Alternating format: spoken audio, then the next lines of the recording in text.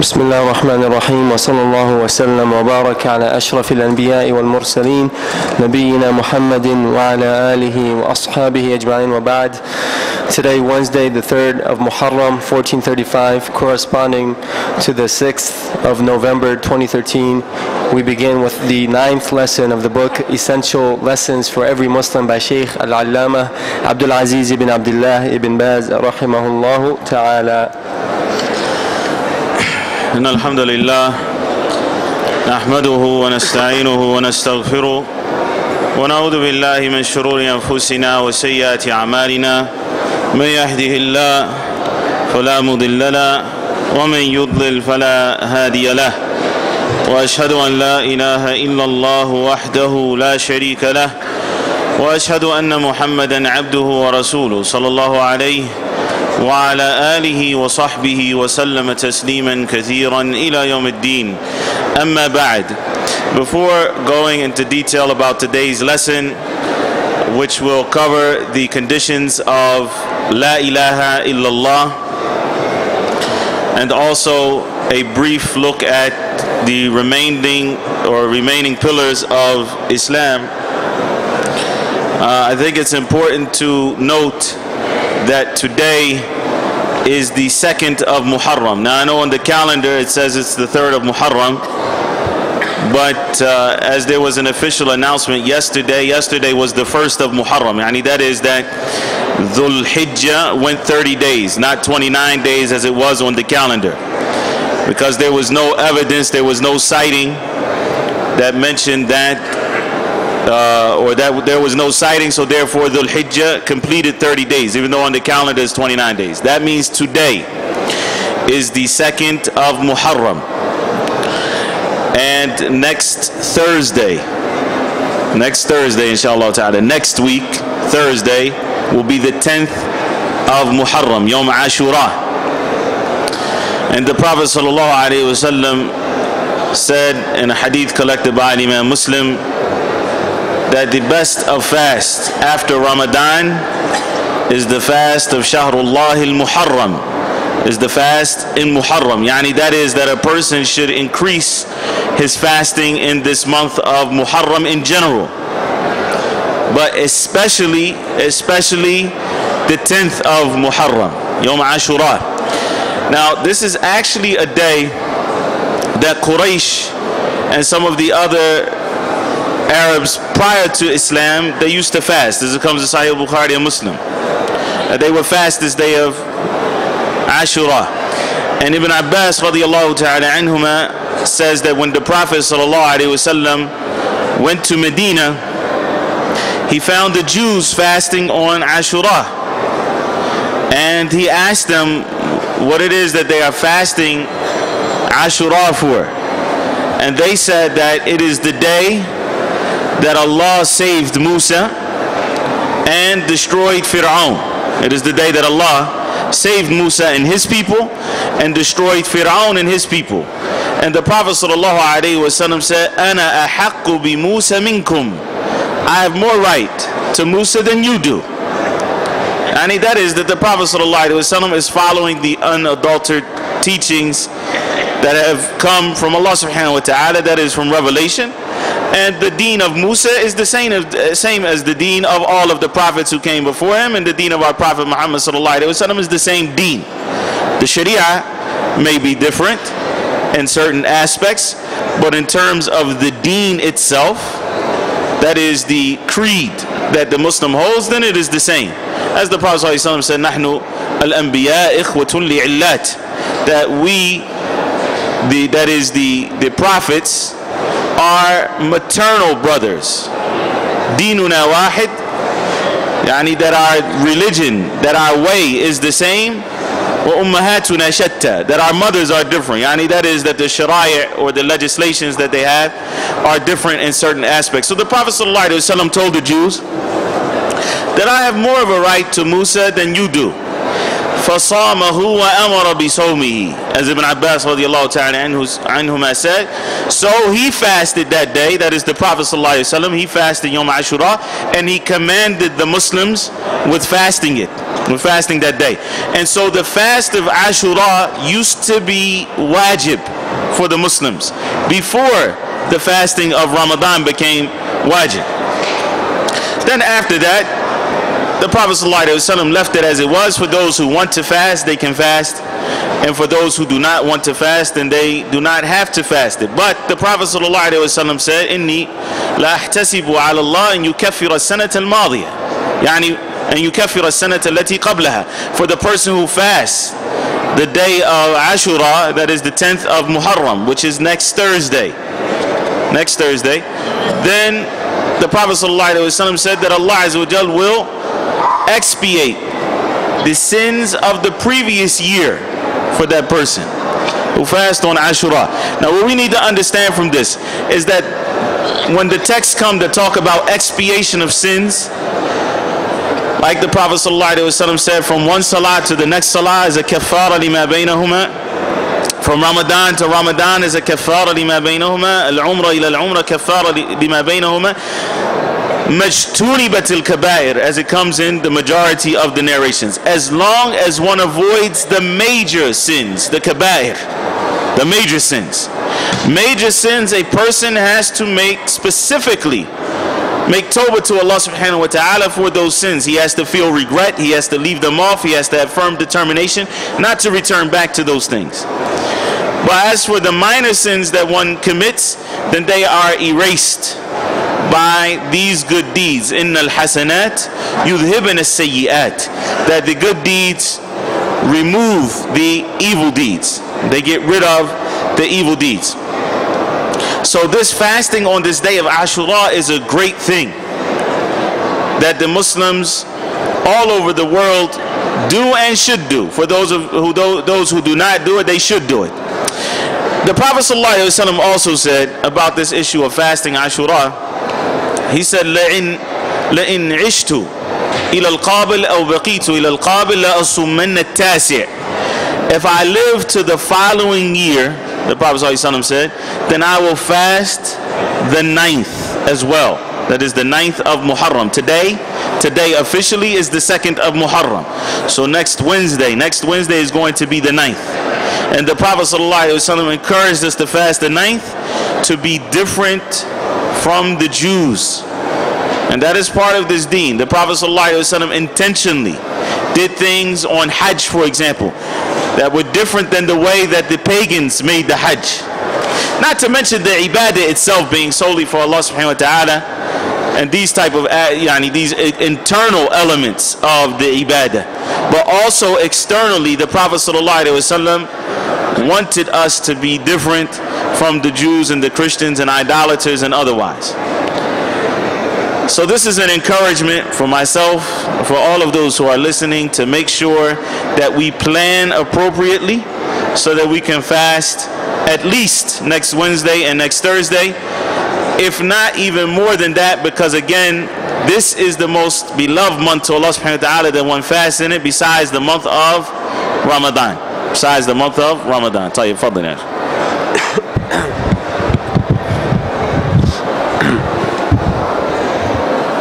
قال الشيخ rahimahullah ta'ala, as for the conditions of La ilaha illallah, they are as follows. 1. Knowledge that negates ignorance. 2. Certainty which negates any doubt. 3. Worshipping of sincerity which negates any type of shirk. 4. Truthfulness that negates hypocrisy. 5. Love which negates any type of hatred. 6. Application of its teachings which negates leaving them off. 7. That is, he accepts it in a manner that negates rejection. 8. And to reject everything that is worshipped besides Allah. These conditions have been combined in the following 2 lines of poetry: علم يقين وإخلاص والصدق كما محبة وانقياد والقبول لها وزيد ثامنها الكفران منك بما سوى الإله من الأشياء قد أُلِهَا. knowledge, certainty, sincerity, and truthfulness, with love and application and accepting it. And eighth has been added, which is your rejection of every deity that has been worshipped besides Allah. Also clarifying the testimony that Muhammad is the messenger of Allah, which includes to believe everything that he informed us of, obedience to him. All right, we'll deal with the conditions and then go to that, inshallah. Tayyib, the author, rahimahullah ta'ala, is clarifying the conditions for the acceptance of La ilaha illallah. Yesterday we talked about the meaning of La ilaha illallah, and that it means, or that La ilaha illallah comprises both negation and affirmation. That one negates the right of anything besides Allah subhanahu wa ta'ala to be worshipped, and that he affirms that worship is solely for Allah subhanahu wa ta'ala, and that this is the meaning of La ilaha illallah. La ilaha, no deity, and then we have some omitted speech, is worshipped in truth, illallah, except Allah, and that this is the meaning of La ilaha illallah. Today we're going to talk about the conditions, because there are a lot of people who might think that just by saying La ilaha illallah, that is enough to get one into Jannah. Even if they don't understand the meaning, even if they don't act according to it or whatever, they say whoever says La ilaha illallah goes to Jannah. Because there are hadith where the Prophet ﷺ says things like this. And so therefore, all somebody has to do is say La ilaha illallah, and that's enough. This is enough for one to go to Jannah. And this is because many people just pick and choose what they want from the deen, and they don't gather up the text. Yani, when we look at something, when we look at an issue in Islam, then it's not sufficient for us. If you wanted to learn about something, anything outside of Islam, you wanted to learn about biology or chemistry or anything like this, is it enough for you to just read one book or one paragraph from that book? Usually people are going to gather up different texts, okay, and they're going to cross-reference, and they're going to look at everything about the topic so that they can get a good understanding. And it's the same thing in Islam. When we want a proper understanding of something, we have to look at the different things that the Prophet ﷺ may have said about an issue, and even before that what has come in the Quran about that particular issue. So La ilaha illallah has conditions in order for it to be accepted. If you were, I'll give you an example, because we all know what conditions mean, but let's just make it all the more clear for La ilaha illallah. If you were a math teacher, you taught mathematics, and you gave the students an exam, and the exam was a multiple choice exam, A, B, C, D, okay? But you told them, in order to get the marks, you have to show your work. Have you ever heard that statement? Show your work. Show how you got the answer. Don't just circle because maybe you looked at someone else's paper and you circled. No, I want to see the work. How did you get the answer? And so a student comes, question number 1, the answer is A, he wrote an A. Question 2, the answer is C, he wrote C. He gives it to the teacher with no work on the paper. All of the answers are correct, but will that student get any points? No. Why not? Because they didn't fulfill the condition that the teacher gave them. That condition is that you have to show the work in order to get the points. It doesn't matter if the answer is right. And here we have the same concept. Yes, La ilaha illallah is the key to Jannah, but there are conditions for that key to work. So it's not enough just to say La ilaha illallah. There are conditions, and these conditions were understood by the companions of the Prophet ﷺ and the early scholars of Islam. There was a famous tabi'i. A tabi'i is one who studied with the companions, and the early scholar. He studied his a tabi'i means that his sheikh was the companion of the Messenger ﷺ. There was an early tabi'i or an early scholar of Islam from the Tabi'een. His name was Wahb ibn Munabbih, a great scholar of Islam. And someone came to him and said to him, Alaysa miftahul jannah la ilaha illallah? Isn't the key to paradise la ilaha illallah? Isn't la ilaha illallah the key to paradise? He said, Bala, bala, walakin laysa miftahun illa lahu asnan. He said, that's correct. La ilaha illallah is the key to Jannah. But there is no key except that it has what they call bits, teeth, ridges, grooves. Okay? A key is two parts. The part that you stick into the lock, that part is called the blade. Okay? And then you have the outer part that you control, that's called the bow. So the blade that you put in, it's cut. Okay? And if it's not cut the right way, it's not going to open the door. It's not going to unlock the lock. So he says to them, yes, La ilaha illallah is the key. It is the key to Jannah. But there is no key except that it has these ridges.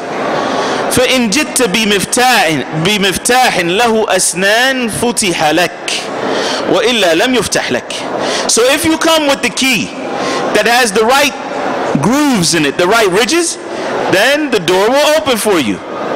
And if you don't, then it's not going to open. It's not going to open.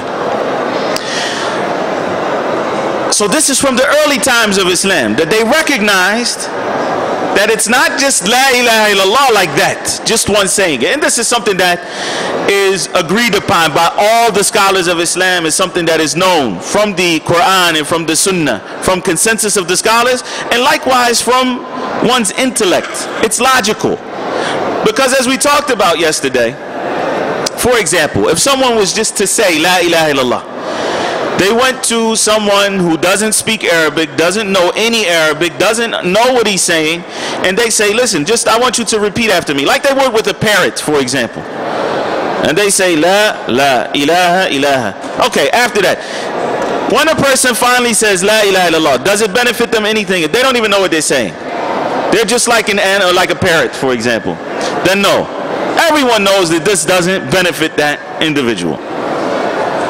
Al-Hasan al-Basri, rahimahullah ta'ala, another great scholar from amongst the Tabi'een, he saw a man who was burying his wife at the graveyard. And he said to him, مَا أَعْدَدْتَ لِهَذَا الْيَوْمِ? What have you prepared for this day? Not the day that they were living, but what have you prepared for the day when you are going to also be put into the grave? So the man said to Al-Hasan al-Basri, Shahadatu an la ilaha illallah mundu sab'een sana. I've prepared the testimony of La ilaha illallah for over 70 years, for 70 years now. This is what I prepared. And Al-Hasan told him, he said, Ni'ma al-udda. He said, this is a great thing that you have prepared. What a great thing that you have prepared. فَإِنَّ لِلَا إِلَهَ إِلَّا اللَّهِ شُرُوطًا.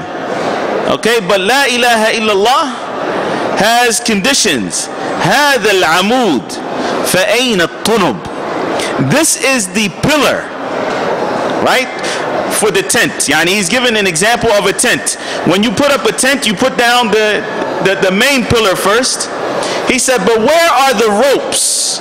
Where are the ropes that you use that go from the main tent that the tarps go around or whatever you need for the tent to actually stick into the ground to make a tent? Otherwise, it's not a tent. So he says, this is La ilaha illallah. Okay, this is your amud. But where are the ropes that are going to actually make this into a tent? In other words, they have the conditions for La ilaha illallah have to be fulfilled in order for this statement to be beneficial. So what we're going to talk about today, bi'idhnillahi ta'ala, are the conditions of La ilaha illallah. And this doesn't mean that you have to memorize the conditions or that you simply learn it for the sake of passing it on to other people. But you need to look at yourself and make sure that you have fulfilled these conditions in your statement of La ilaha illallah. And when you say La ilaha illallah, have you fulfilled these conditions or not? Tahir. The conditions are 7 conditions. The author, rahimahullah ta'ala, mentions an 8th condition, and I'll talk about that when we finish. But the majority of the scholars of Islam have said that the conditions are 7. And the reason why they differ is that some of them expand on certain aspects or merge other aspects. Because you may find some scholars that say they're 5 or 6, but 7 is the general number that is accepted.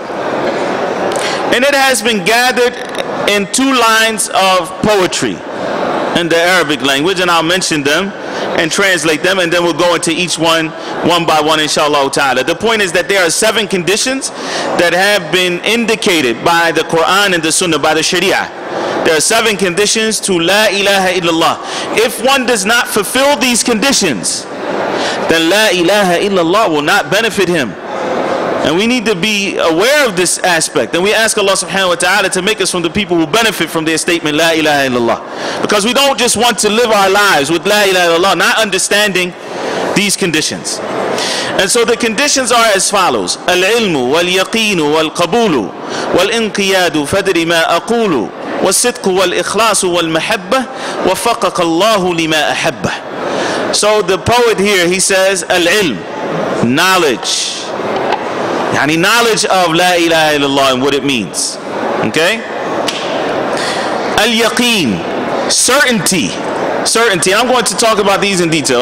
Knowledge and certainty. Al-qabul, that one accepts it. That one accepts La ilaha illallah. Wal-inqiyadu, likewise he complies. He complies to La ilaha illallah and what it indicates by way of obligations and duties. Fadri ma aqulu, so know what I am saying to you. This is what the poet says. Knowledge, certainty, acceptance, compliance or application. So know what I am saying. As-sidqu wal-ikhlasu wal-mahabba. So this is number 5. As-sidq, that one is truthful in his statement, that one statement coincides with what is in his heart. Was-sidqu wal-ikhlas, and that he is sincere in that statement. Wal-mahabba, and that he loves the statement of La ilaha illallah and what it indicates. May Allah subhanahu wa ta'ala guide you to that which he loves. That is the end of the 2 lines of poetry. So we're going to take them one by one, inshaAllah ta'ala. The first of the conditions of La ilaha illallah is al-ilm. That is knowledge. That a person must have knowledge of the meaning of La ilaha illallah. And we discussed this. We discussed the meaning of La ilaha illallah in detail yesterday. And that it is both negation and affirmation. That a person must negate and disassociate and reject everything that is worshipped besides Allah subhanahu wa ta'ala. And that he affirms and singles out Allah subhanahu wa ta'ala in worship. And that this is the meaning of La ilaha illallah, that there is no deity that is worthy of worship except for Allah subhanahu wa ta'ala. Now how do we know that this is a condition? Well, first of all, as we mentioned before, it's obvious that it's a condition. It's obvious, badahi as they say. You don't even need evidence for this point. It's like saying, how do you know the sun is hot? Or how do you know fire is hot? It's something that you automatically know. So you know that you have to know what La ilaha illallah means for it to count and for it to be worth anything. Because a testimony, as we talked about, a shahada, without knowledge, is not a true testimony. It's unacceptable testimony. But even with that, we find that Allah subhanahu wa ta'ala says in the Quran, فَعْلَمْ أَنَّهُ لَا إِلَهَ إِلَّا اللَّهُ وَاسْتَغْفِرْ لِذَنْبِكَ. Allah Azza wa Jal told the Prophet sallallahu alaihi wasallam, as it comes in Surah Muhammad, know, fa'lam, have knowledge of the fact that la ilaha illallah. So you need to know that la ilaha illallah and seek forgiveness for your sins. Likewise, Allah subhanahu wa ta'ala says in the Quran, إِلَّا مَنْ شَهِدَ بِالْحَقِّ وَهُمْ يَعْلَمُونَ, except for those who bear witness, testify to the truth. What do the scholars of tafsir say the truth is? They say the truth is the statement of la ilaha illallah. So except for those who bear witness to the truth, la ilaha illallah وَهُمْ يَعْلَمُونَ, and they know, meaning that they know the meaning of la ilaha illallah. The Prophet sallallahu alaihi wasallam said, I want you to listen to this hadith and see how it relates to what preceded. The Prophet sallallahu alaihi wasallam said, man mata, this hadith is Sahih Muslim, man mata wa huwa ya'lamu annahu la ilaha illallah dakhala al-jannah. Whoever dies and he knows that la ilaha illallah, that there is no deity worthy of worship except for Allah, enters Jannah. This hadith was narrated by Uthman ibn Affan radiyallahu anhu. It's in Sahih Muslim. طيب, if someone just took this hadith and they didn't look at anything else that the Prophet sallallahu alaihi wasallam said about this topic, so he says, listen, there's this person I was talking to them about Islam. And he says, hey, he believes everything that I was telling him. Islam is a great religion, is the truth. But he doesn't say la ilaha illallah. Then what have we said previously? That this person doesn't enter into Islam. Even if inside he says, yeah, I believe that, but he doesn't say ashhadu an la ilaha illallah, ashhadu anna Muhammadan Rasulullah, then this person has not entered into the fold of Islam. Someone else comes and says, no. The Prophet ﷺ said, whoever dies and he knows la ilaha illallah, then he goes to Jannah. Even if he doesn't say it. See, this is what happens when one picks and chooses what they want from the hadith. So they just take this one hadith and they don't look at all the other hadith where the Prophet ﷺ talked about shahadatu an la ilaha illallah, to bear witness. And that bearing witness has to be with the tongue. And so we gain this from gathering up, yani, the different texts that relate to a particular field. So the first condition for a person who testifies to la ilaha illallah, for that testimony to benefit him, is that he must have knowledge of the meaning of la ilaha illallah. This is what makes knowledge a requirement. Tayyib. The second condition is certainty. Certainty. What does this mean? And what is the difference between knowledge and certainty? Well, we know that certainty is when one has very firm knowledge that doesn't waver in the heart. So he has, undeniably, he knows that la ilaha illallah is the truth. Okay, here he is certain about the truth of the statement la ilaha illallah. Now there's a difference. There's a difference. Because there are some people that you may talk to about Islam, and they understand what la ilaha illallah means, but they're not sure that it's true. They know what it means, so that's knowledge, but they're not sure that it's true. And so this is the second condition, that a person has certainty, and certainty is the opposite of doubt. So they don't have any doubt whatsoever about the meaning of la ilaha illallah and what it indicates being true, that it is truth. And Allah Azza wa Jal has addressed this or talked about this in some ayat in the Quran.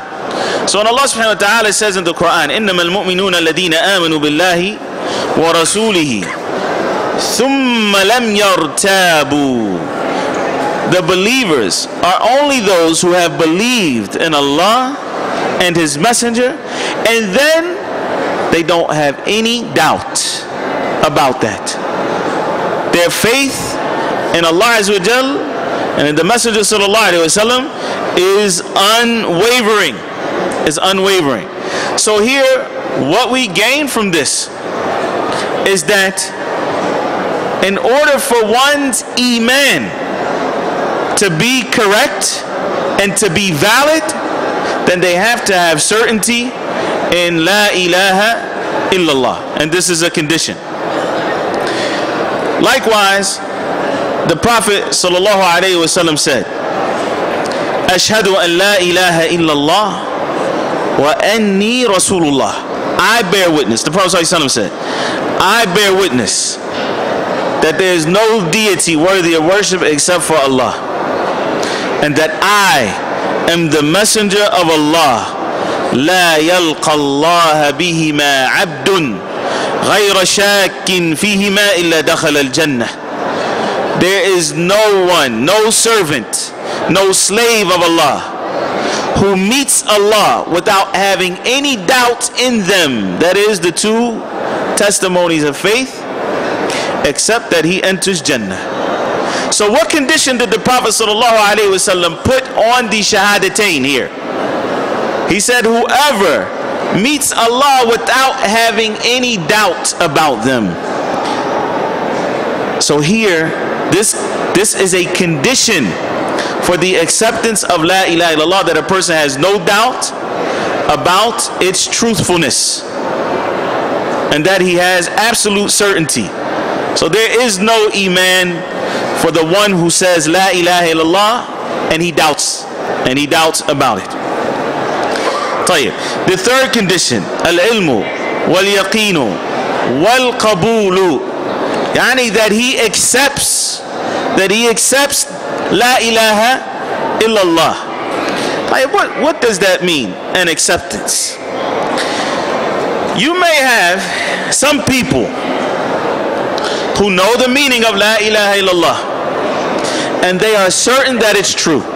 If you ask them about it, they'll say, I have no doubt that la ilaha illallah is true, but they don't accept it. Meaning that they don't accept the fact that they have to follow this way and what la ilaha illallah requires of them, from belief in Allah and belief in the book that he sent to the Prophet sallallahu alaihi wasallam and belief in following the Messenger sallallahu alaihi wasallam. They say, I don't accept that, for whatever reason. Some people don't accept it because they're too proud. Some people don't accept it because they're scared. They're scared of what other people are going to say about them. They're scared of what's going to happen to them after they take shahada. They're scared of what social pressures may come down on them. They're scared to lose their job, or whatever the reason might be. So they don't accept. They know and they are certain, but they don't accept it. And they don't put themselves under the banner of Islam. And this is something that is critical, even for those who may have been raised as Muslims. And they know that la ilaha illallah is the truth and they are certain about that, but they don't, at some point in their lives, they reject and they don't accept. They reject and don't accept for whatever reason. And so a person may do that because they're too proud, or they're scared, or for whatever other dunyawi, worldly reason that they may not accept la ilaha illallah. Maybe it is a person who is married and they don't want to, as they would say, destroy the marriage. And so they don't accept la ilaha illallah. Likewise, there are some people, as we mentioned before, that just pick and choose what they want. And this also does not indicate full acceptance of la ilaha illallah, because Allah Azza wa Jalla in the Quran, he actually mentioned the Jews in a blameworthy light and criticized them and condemned them for this reason. He said, أَفَتُؤْمِنُونَ بِبَعْضِ الْكِتَابِ وَتَكْفُرُونَ بِبَعْضِ. Is it that you believe in part of the book and that you reject the other part. So a Muslim, in order to be a Muslim, in order for la ilaha illallah to benefit him, then he has to accept Islam in its totality. Everything that Allah Azza wa Jalla has informed us of, that we accept it. And everything that the Prophet ﷺ informed us of, we accept it. We accept what comes in the Quran. And we accept the Sunnah of the Prophet ﷺ. If a person rejects one ayah in the Quran, then they have not accepted La ilaha illallah. Now, does that mean that a person may, for example, he may reject a hadith of the Prophet ﷺ, not because he knows that the Prophet ﷺ said it and he rejects it, but because he doubts, is this hadith authentic or not? Because the scholars of Islam may differ about certain statements of the Prophet ﷺ or certain actions. But that's a different topic altogether.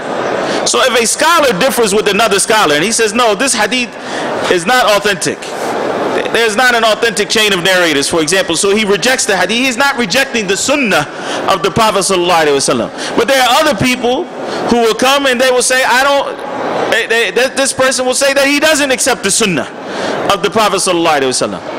Why? Because he has allowed himself and subjected his hearing and subjected his mind to those studies of the Orientalists and others who have come and placed doubts in the minds of the Muslim about the preservation of the Sunnah of the Prophet ﷺ. Believe me, ikhwan, that the Sunnah of the Prophet ﷺ is preserved.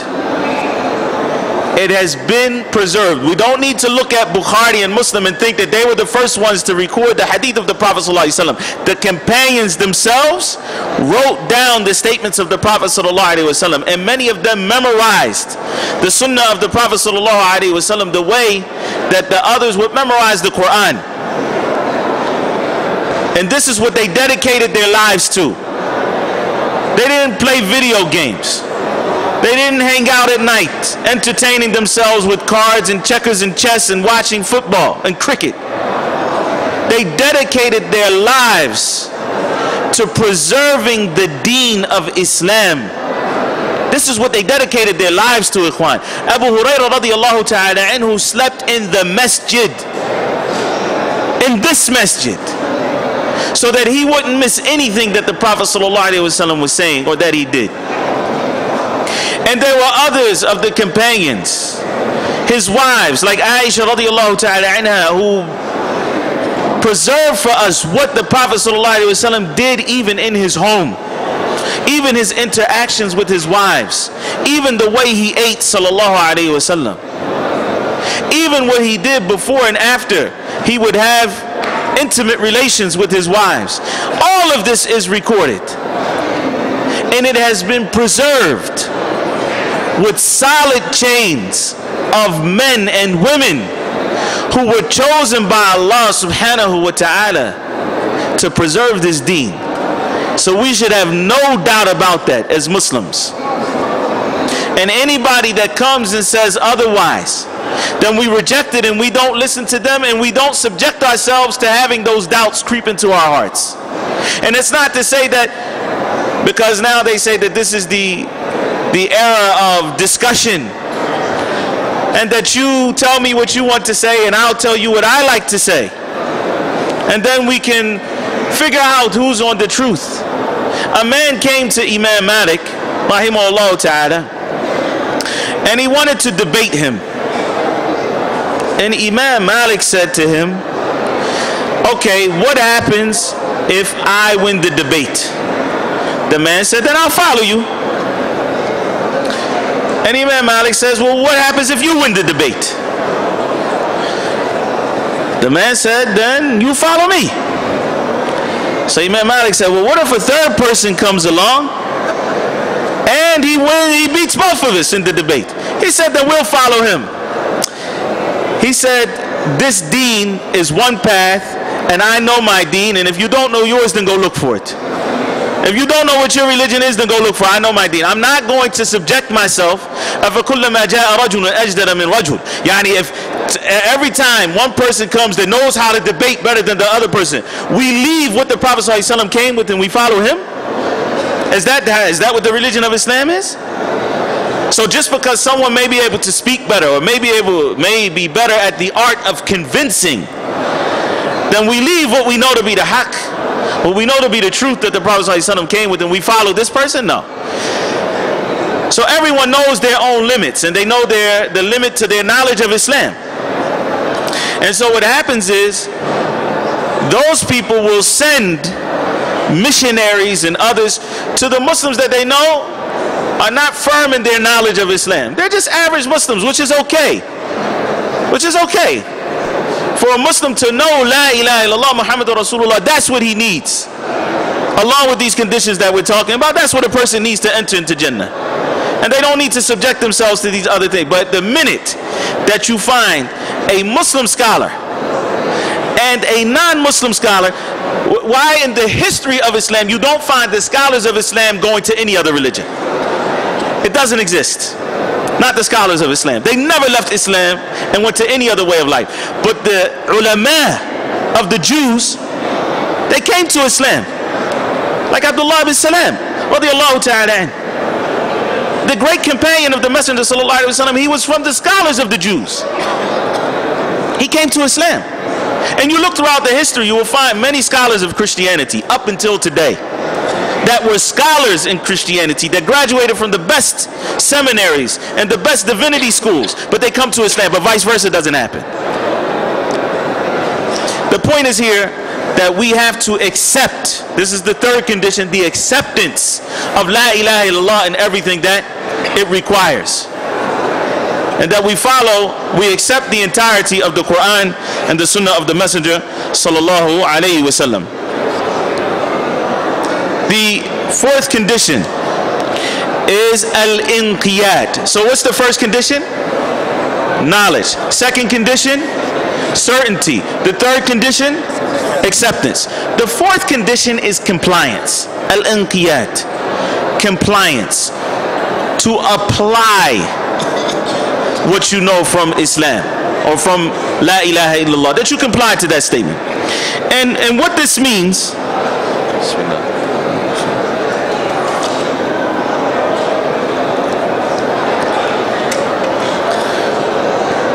what the scholars mean when they say compliance to La ilaha illallah is that this person worships Allah subhanahu wa ta'ala alone. He singles out Allah azza wa jalla in worship, and he applies the Sharia and complies to the Sharia, and he believes that it is the truth. This has to be present in order for one to be considered to have complied to the Sunnah, to the statement La ilaha illallah.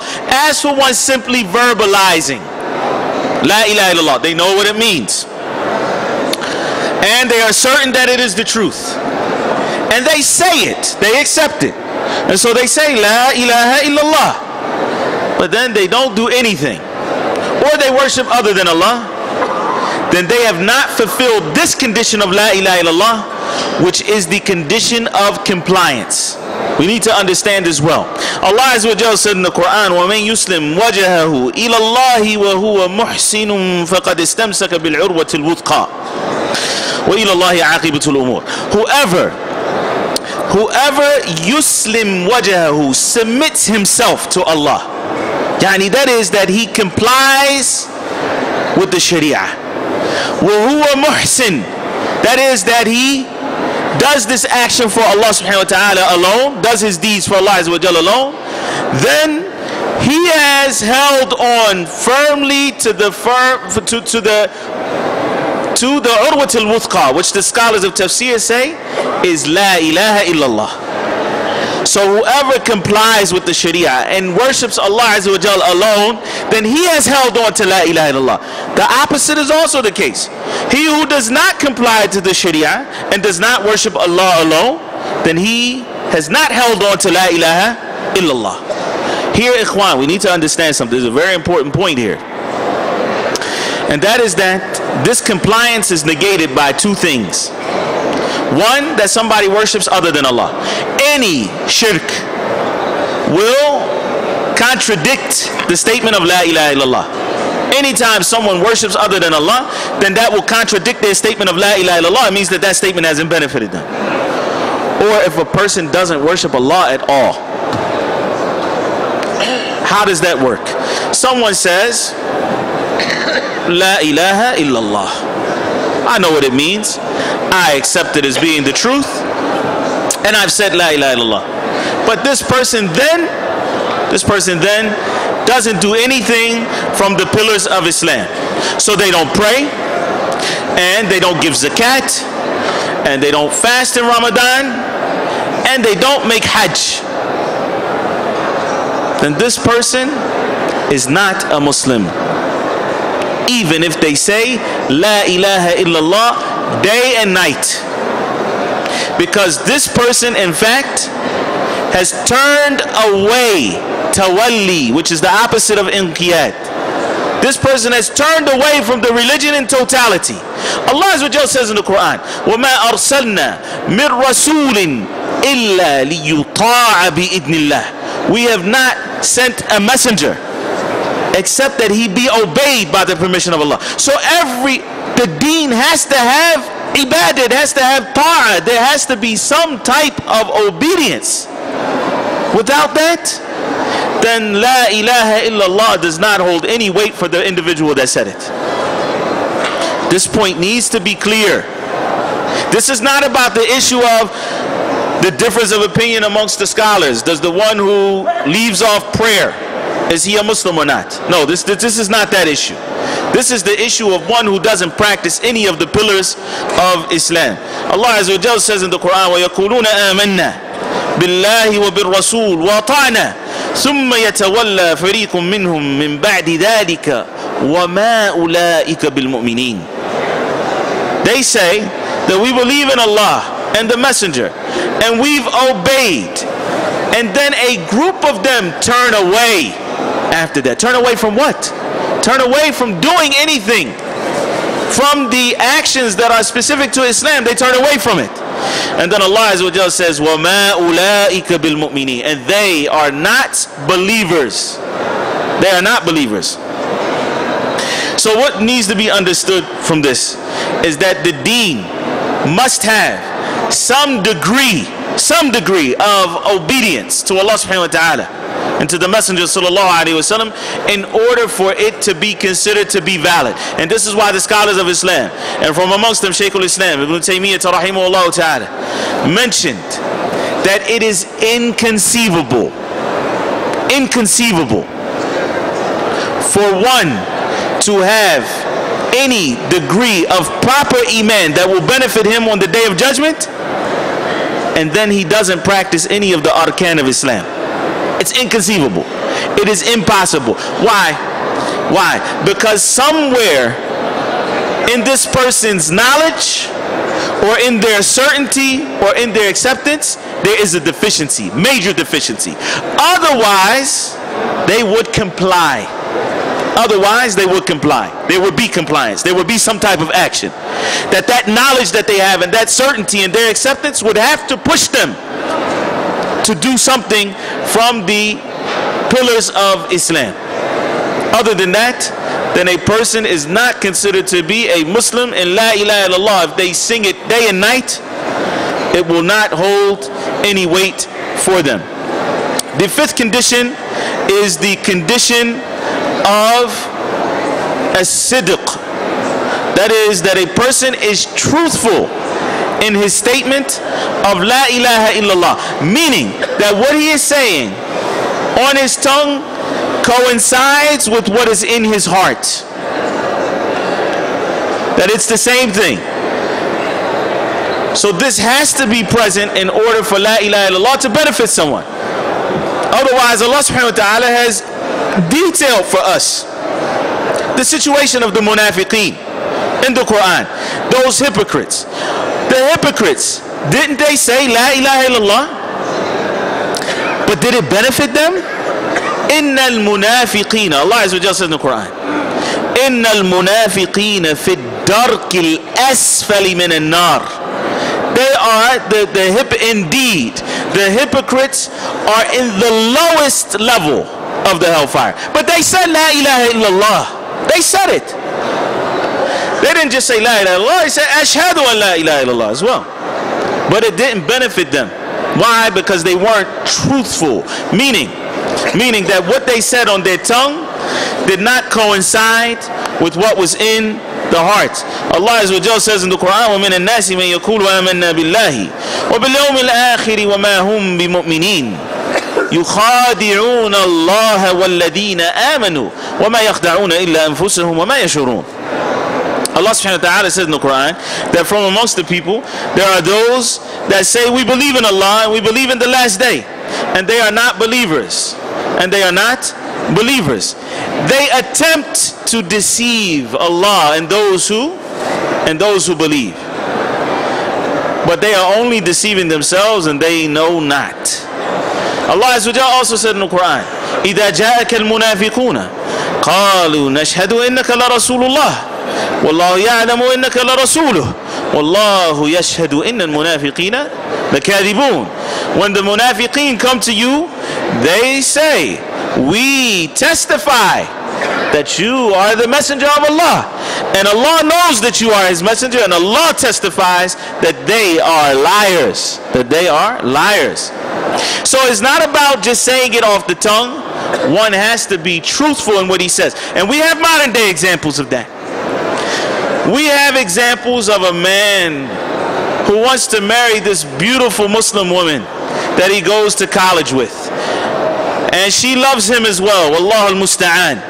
For those of you who send your children away to these type of institutions where they are being tested by Allah day and night, and she says, daddy, but I want to marry him, I'm in love with him. La hawla wa la quwwata illa billah. And the man says, okay, we can make this right. How do we make it right? Just tell the guy, he has to be a Muslim. Well, what does he have to do to be a Muslim? Just tell him, say La ilaha illallah wa anna Muhammadur Rasulullah. Khalas. We know these type of stories. It happens where a person only says he doesn't believe it. He's not being truthful with his tongue, but he's saying La ilaha illallah because he wants something from the dunya. Maybe someone is in a situation, he's living in the Muslim world, and he wants to get the benefits of being a Muslim in that area. So he says, well, while I'm here, I might as well say La ilaha illallah, but he's not being truthful. So being truthful is a condition for the acceptance of La ilaha illallah. I think this is clear. That a person who says La ilaha illallah but he's not truthful, then it is of no benefit to him on the day of judgment. The sixth condition. What are the five so that we don't forget them? What's the first one? Knowledge. Second, certainty. Third, acceptance. Fourth, compliance. And fifth, truthfulness. The sixth is sincerity, which is very close to the one that has preceded. The Prophet ﷺ said, فَإِنَّ اللَّهَ حَرَّمَ عَلَى النَّارِ مَنْ قَالَ لَا إِلَهَ إِلَّا اللَّهِ يَبْتَغِي بِذَلِكَ وَجْهَ اللَّهِ. Because indeed Allah has prohibited the fire for the one who says La ilaha illallah, intending by that the face of Allah. He wants to please Allah subhanahu wa ta'ala with this statement. And the Prophet ﷺ, when he was asked, who is the one who is most deserving of your shafa'ah on the day of judgment? Who is the one who is most deserving of your intercession on the day of judgment? The Prophet ﷺ said, من قال لا إله إلا الله خالصا من قلبه. He who says La ilaha illallah sincerely from his heart. So he doesn't want any aspect of the dunya. He doesn't want anything other than the pleasure of Allah subhanahu wa ta'ala by this statement when he says La ilaha illallah, which is close to being truthful, but it's a bit different, because one may sincerely believe La ilaha illallah, or they know what it means, but they are saying it. They are saying it, and their tongue is not in compliance, or does not coincide with what is in their heart. Whereas the one who is sincere, afwan, the issue of sincerity, perhaps someone is saying La ilaha illallah, but they're showing off by saying it, by accepting Islam, or they want money, or something like this. So in this sense, they are not being sincere in their statement of La ilaha illallah. The last of the conditions is that a person loves La ilaha illallah and everything that it requires of them. They love Allah subhanahu wa ta'ala first and foremost, and they love the Messenger sallallahu alaihi wasallam. And we talked about this yesterday, this aspect of loving Allah subhanahu wa ta'ala, and loving the Messenger, and loving the people of La ilaha illallah. Loving the people of La ilaha illallah and everything that La ilaha illallah requires of us. This is actually from the usul, or from the foundations of our iman. As the Prophet sallallahu alaihi wasallam said, "La yu'minu ahadukum hatta kuna habba ilayhi min walidihi wa waladihi wa nasi ajma'in." None of you will believe until I am more beloved to him than his father, his children, or his parents and his children, and all of mankind. And Allah Azza wa Jalla says, وَمِنَ النَّاسِ مَنْ يَتَّخِذُ مِنْ دُونِ اللَّهِ أَنْدَادًا يُحِبُّونَهُمْ كَحُبِّ اللَّهِ وَالَّذِينَ آمَنُوا أَشَدُّ حُبًّا لِلَّهِ. For amongst the people there are those who take rivals with Allah subhanahu wa ta'ala, and he set up rivals, and they love them the way that they love Allah, but the believers are more intense and their love of Allah subhanahu wa ta'ala. So these are the conditions that must be fulfilled in order for La ilaha illallah to benefit the one who says it. And again, this is not an issue of us memorizing these conditions and running around and telling people, have you fulfilled the conditions of La ilaha illallah? Let's see, do you know? Let's test everybody. Do you know the conditions of La ilaha illallah? No, this is not why we're learning this. We learn this because we want to make sure that our testimony is correct. And the best way to ensure that our testimony is correct is to increase in the knowledge of this deen. And that is also the best way to push away any shubuhat or doubtful matters and other things that people may try to or creep into the religion and take one away from one's certainty of the deen of Islam. The eighth condition, and I said that there were 7, the eighth condition that was mentioned by the author rahimahullah ta'ala is that one rejects everything that is worshipped besides Allah subhanahu wa ta'ala. But this in fact is contained in the meaning of La ilaha illallah itself. And the author rahimahullah ta'ala and the other scholars who mentioned this as an eighth condition of La ilaha illallah do so because of its importance. Because it's extremely important for one to realize that everything has to be rejected besides Allah subhanahu wa ta'ala. Wallahu a'lam.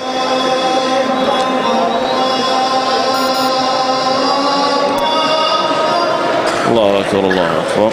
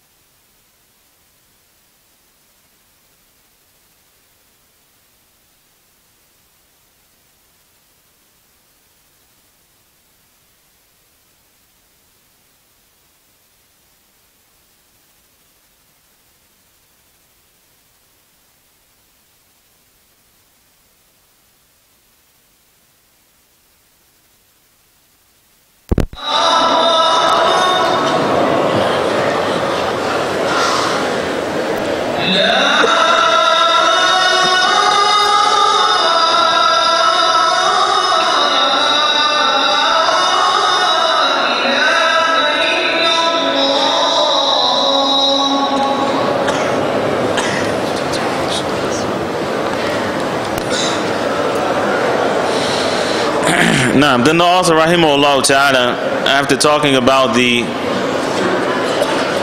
conditions of La ilaha illallah, went on to talk about the meaning of Muhammadur Rasulullah, which we discussed in detail yesterday, or in some detail. And then he went on to mention that after one has learned the meanings of La ilaha illallah, Muhammadur Rasulullah, and knows the conditions of the Shahada, then it is important for him to learn the remaining pillars of Islam: as-salah, as-zakat, as-sawm, and al-hajj.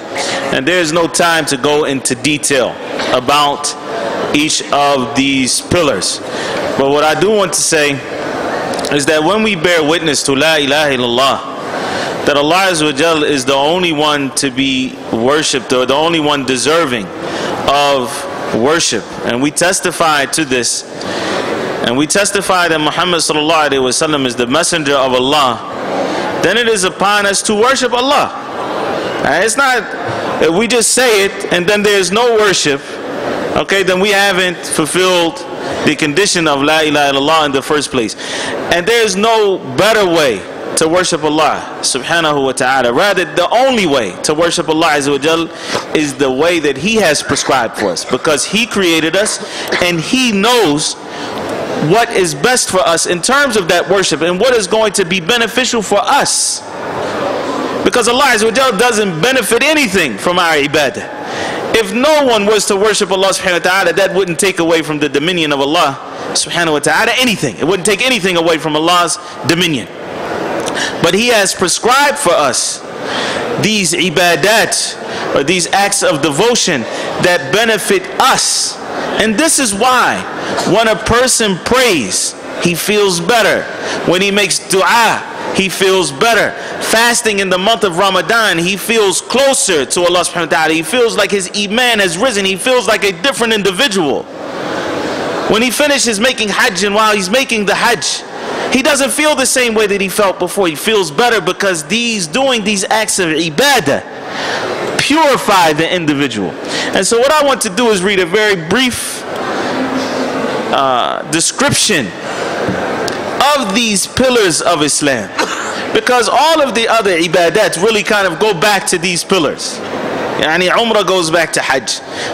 We're going to fast inshallah ta'ala on Ashura, fast on Yom Arafah, for example, fast on Mondays and Thursdays. All of this goes back to the general ibadah of fasting, yani that obligatory act of ibadah. And there are other acts of worship and devotion to Allah subhanahu wa ta'ala, but these are the main ones. And that is why the Prophet sallallahu alaihi wasallam said that Islam is built upon them, built upon these pillars. So I want to read something to you that the great scholar Badruddin az-Zarkashi rahimahullah ta'ala said as it relates to the pillars of Islam. He says, when we reflect on these 5 pillars, we should appreciate that each one of them deals with an important aspect related to man. That each one of these pillars, that is salat and zakat and fasting and hajj, relate to or deal with an important aspect related to man, and that each one makes up a strong and firm pillar in the house of Islam, a house that no one stays in except for the believer. So the phrase of Tawheed, La ilaha illallah, therefore wholly engages the heart while it affects surface on the limbs. That is, that when the heart is consumed with the love of Allah subhanahu wa ta'ala and fearing Allah subhanahu wa ta'ala and hoping in Allah Azza wa Jall's mercy, when it is consumed with that, this is the ibadah of the heart. This is the worship of the heart, and then its effects are seen on the limbs. The prayer uses all of the limbs. That is, that the prayer is a physical act of worship.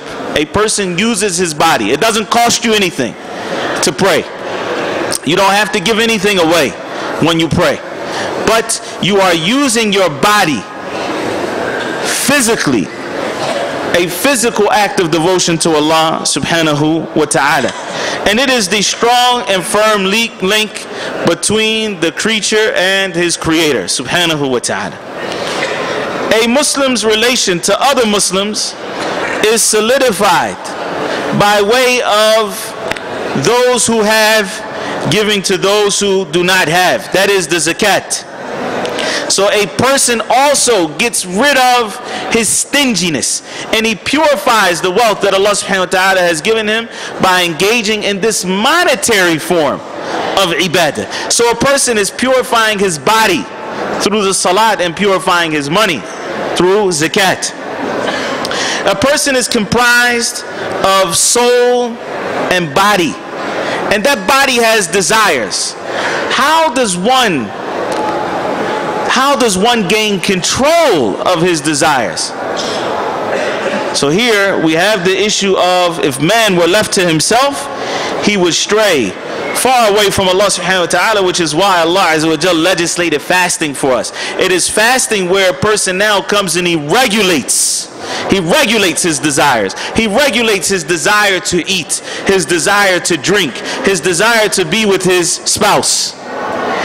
All of these things are halal for him in general, but he controls himself and does not even approach those things that Allah has made halal for him. And so therefore he is able to control himself better when it comes to those things that Allah has prohibited.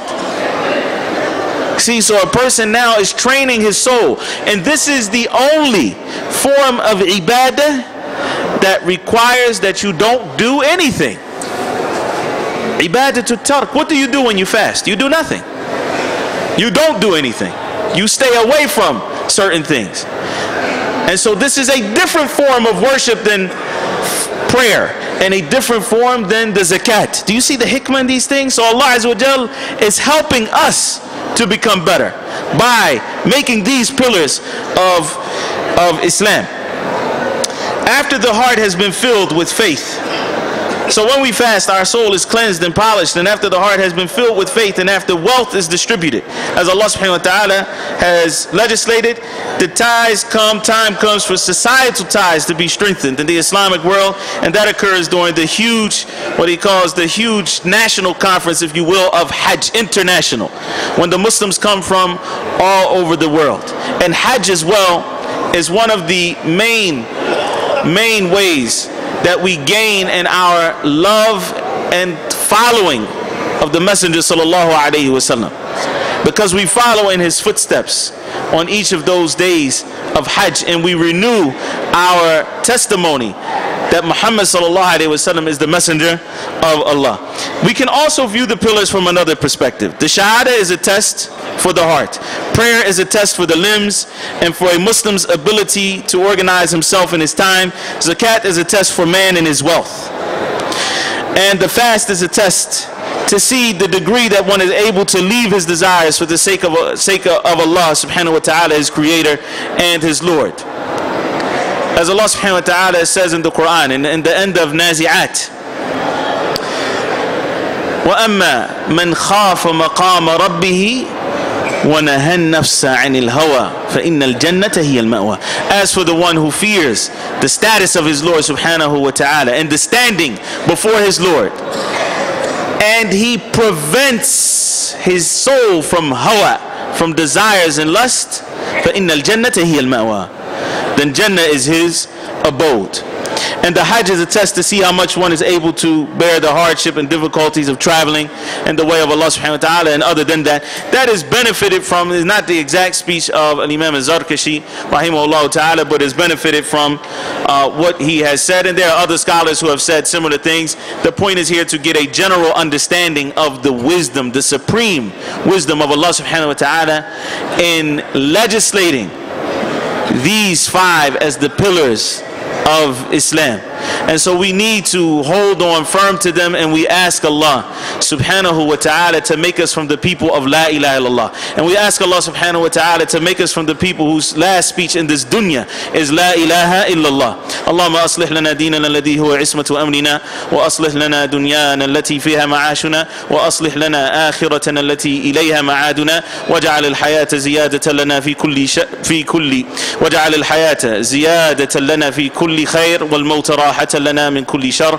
Wallahu a'lam. Sallallahu wa sallam wa barak ala nabiyyina Muhammad. Subhanakallahumma wa bihamdik, ashhadu an la ilaha illa ant, astaghfiruka wa atubu ilayk.